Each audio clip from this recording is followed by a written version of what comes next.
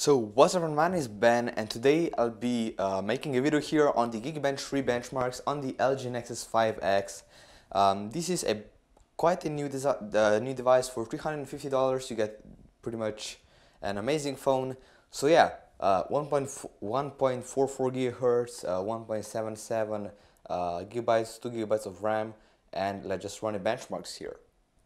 Okay, so the benchmark has just finished and we have a score of 1239 on the single core score and 3487 on the multi-core score. And here are some more of the the test results, if you guys are interested in this. But yeah, here are the scores. Here's the single core score and the multi-core score, in case you guys are interested.